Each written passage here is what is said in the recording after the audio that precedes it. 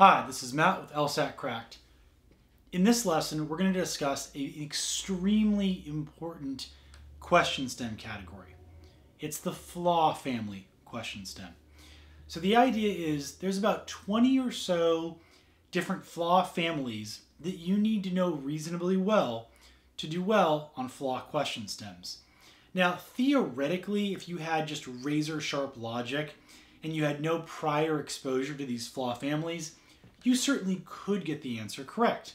You would evaluate the argument, i.e. find the conclusion, explain to yourself why this set of premises does not necessarily lead to this conclusion, and you'd be able to, through process of elimination, be able to eventually find the right answer choice. However, because on a lot of flaw questions they use the same types of flaw descriptions over and over and over again, and because what is the wrong answer choice on one answer choice may very well be the correct way of describing a different well-known type of flaw on another question, it really pays to learn them well, kind of like vocabulary flashcards.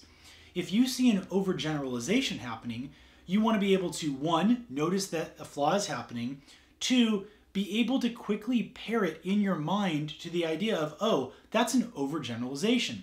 And then 3, know a reasonable range of the different ways the LSAT writers have historically chosen to describe an overgeneralization flaw.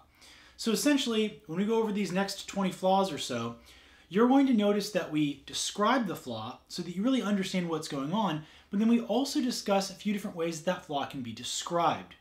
It's about making sure you analytically understand what's going on and that you also have the familiarity and the recognition of spotting both the flaw and the way that it's described in the answer choices. This will both improve your accuracy on selecting the correct answer choice, as well as being able to recognize other flaws that you know are definitely not happening in the stimulus, and be able to quickly and precisely and confidently eliminate them in the answer choices. It's going to improve both your speed and your accuracy.